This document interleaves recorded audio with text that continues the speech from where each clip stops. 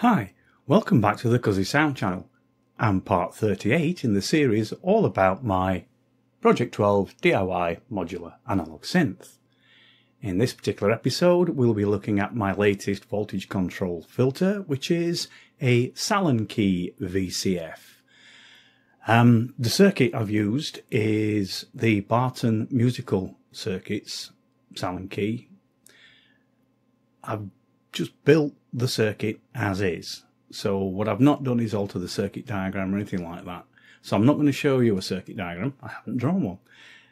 But there is a link to the Barton Musical Circuits website where you can find not just the circuit diagram but a full description of the circuit, everything you need to know. And I think you can actually buy a PCB board to build it on that if you want. If you don't want to buy the PCB board and you fancy putting it on your own bit of strip board, then I've done a strip board layout, and my strip board layout looks like this. It's probably not the neatest layout I've ever done, and the thing to note there is that there is a jumper wire that links one side of the chip to the other. That's the easiest way I could get that connection in there. But as you will hear, it actually works. So there we go. That's I will put that diagram in my Dropbox folder, and there'll be a link to that down below, so you can get a decent copy of that if you want to build that version. Yeah, right. I'm rambling. The Sallen-Key filter. It, as I understand it, it's Sallen-Key is a couple of guys who put a circuit together to overcome a problem with loss of signal on a two-stage filter. So I think it was high impedance or something. I'm not an electronics expert. I only know bits of it from what I've found on an internet search. If you want to find more detail, do an internet search, and there's plenty out there. So that's not my bag. What is my bag is making it work on a synth. So to do that, we need to control it. So what's the controls look like? If we look at the front panel, that looks like this. So you've got cut-off and resonance, what you'd expect on any filter. Then you've got a CV input and a CV level. On the actual signal inputs, you've got two inputs. You've got a low pass and a high pass. Now, one of the things to note when you're building this, on the high pass input, with nothing plugged in, it needs to be grounded. So if you use a switched jack socket and connect the switch contact to ground, then with nothing plugged in, that input's grounded. As soon as you plug an input into it, it opens that switch and you get the signal through. The other thing, which they say on the Barton website, is that you can use both inputs at the same time. And I've tried this, and yes, it works. If you've got two oscillators and you kind of run them at an interval between each other and then put them through the two different filters, you get some great effects. I've tried this with some of my little boxes, and yeah, it sounds good. Okay, but what does it sound like in the Project 12? Well, let's go over there and have a listen and see what we can do with the Sallen-Key VCF. For this demo, I've got a fairly straightforward patch setup. So I've got a saw wave oscillator going into the low pass filter input. There's some CV coming from an envelope, but we'll come to that later. And I can animate the saw wave VCO with a simple 4-step sequencer. But for now, I've not got the sequencer running. We're just going to play a straight VCO signal through the filter so we can get a feel for the kind of things it will do.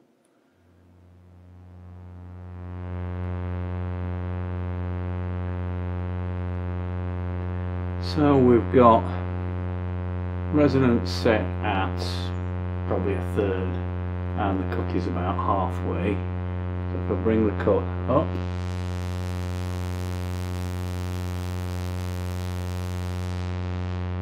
and then right back down, and you might be able to hear there's still a bit of signal coming through. On most of my other VCF modules, if I turn the cut right down, it cuts the signal out completely because the frequency goes way below whatever we're feeding in there. This one doesn't seem to do that. Still have some signal coming through, which is okay, as long as you know that's what it does. You can work with it. Turn the resonant right off. Bring some resonance up.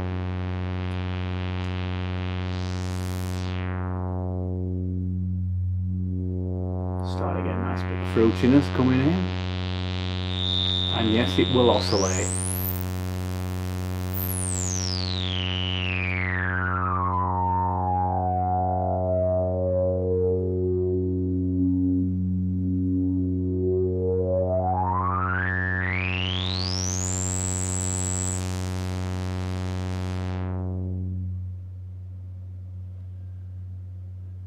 Put it into high pass.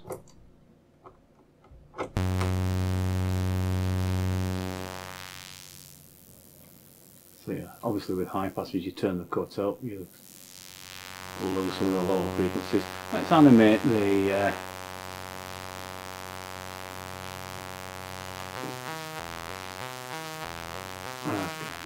sequence soothing.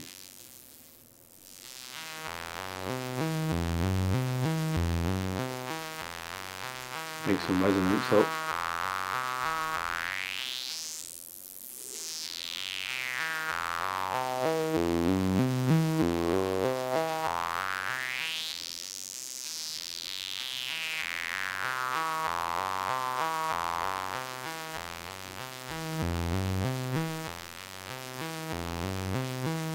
Okay, I'm going to go back to low pass for the CV demonstration. I kind of